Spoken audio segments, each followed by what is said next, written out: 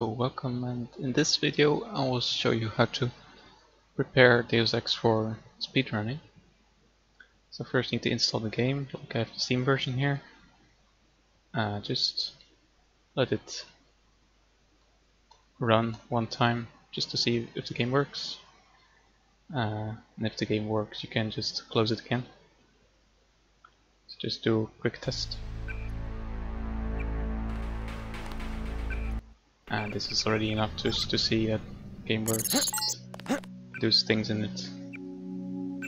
It's just to let the game make some configuration files for you. So next what you want to do is go to kenti.net and download the DirectX10 renderer, so you can find it here. And you can also find Deus Ex, which is a replacement executable for Deus Ex.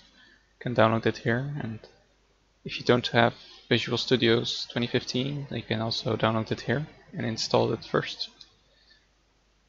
So what you want to do with these files is go to the place where you have the game installed, which will be for the Steam version your Steam library. So program files, Steam apps, common, Deus Ex. So here I have the files already. So the DirectX10 renderer. So go to the Deus Ex folder, copy these files, then go back and to the system folder and copy these files. Next up the Deus Ex. So the same thing, just copy these, then go to the system folder and paste these. And you can make a shortcut also to this executable. If you open it, you get this little menu. So go to configure and make sure the renderer is DirectX10. If you prefer, you can use a different one like the DirectX9 or OpenGL, but as far as I know, most runners use DirectX10.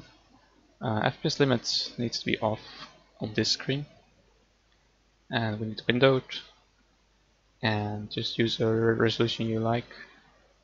The rest should be okay. 32-bit color if it's not enabled, but sometimes set to 16 instead of 32. That's it. Another thing you see here is user ini. So if you're doing the category which does user ini edits, you need this file, and you can edit it to add some extra save and load keys, which are these aliases. So alias save game, load game, save game 1, load game 1, save game 2, load game 2. I have an additional one here that I don't really use, but you can add as many as you want.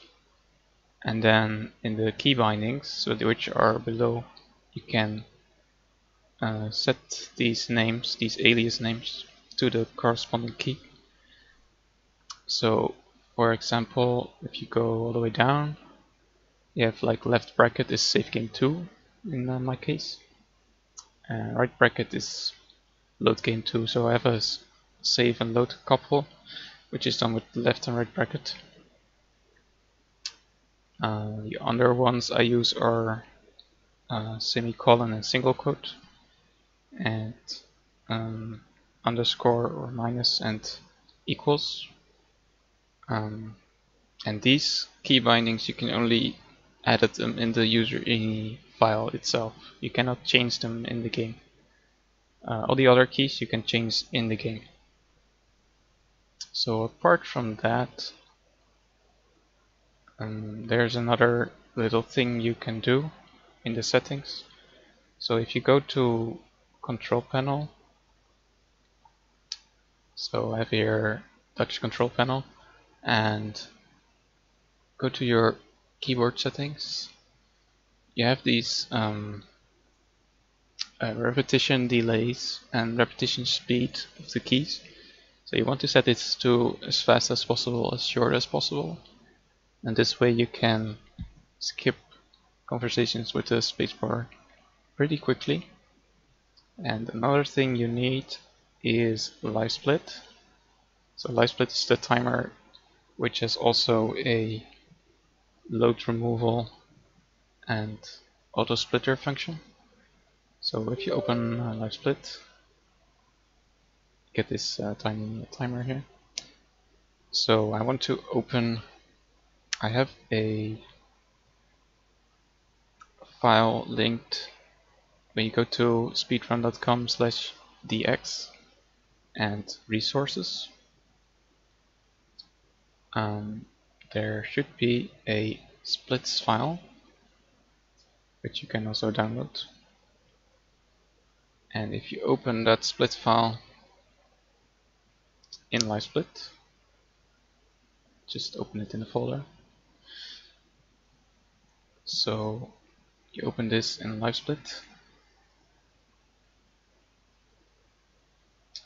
should get this empty file with all these map names as splits.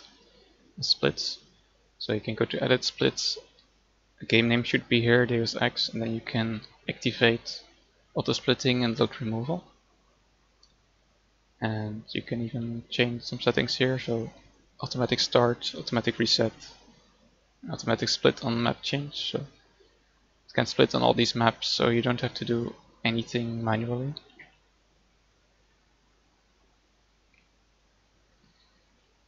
Now back to the game. So if you open the game, you can also use Steam for this. So a couple of key bindings that I think are important. One is use object in the world. You want right mouse button and mouse wheel up or down. If you have a free scrolling, it will give you advantage with the mouse wheel. If not, then it's still okay to run. Furthermore, well, moving strafe keys, lean, also throw away item. So to jump, crouch, reload,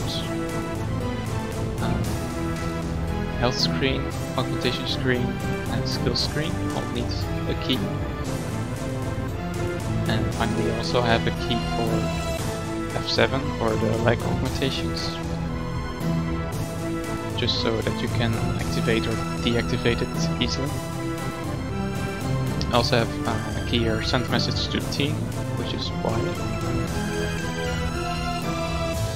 So if you do that, you get a little command line at the bottom.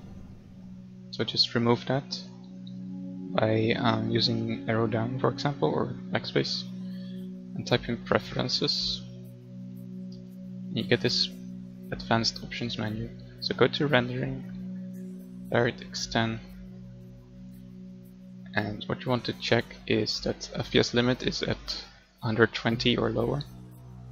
I have it at 99 myself, and VSync is off. These are really the only options you need to check. You can also change some other things here, it's not really important. And that should be it for configuring the game. We have a couple of save and load keys. So in my own user ini file, I have them on numpad plus and slash. I have the quick save, so the built-in one on period, command period.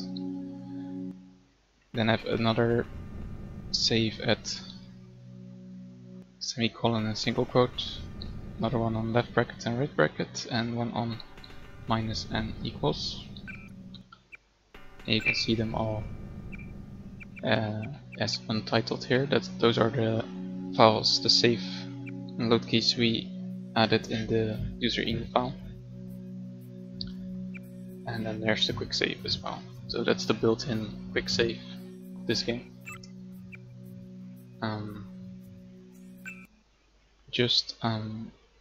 The folder where you put this in should be on Documents, Deus Ex system.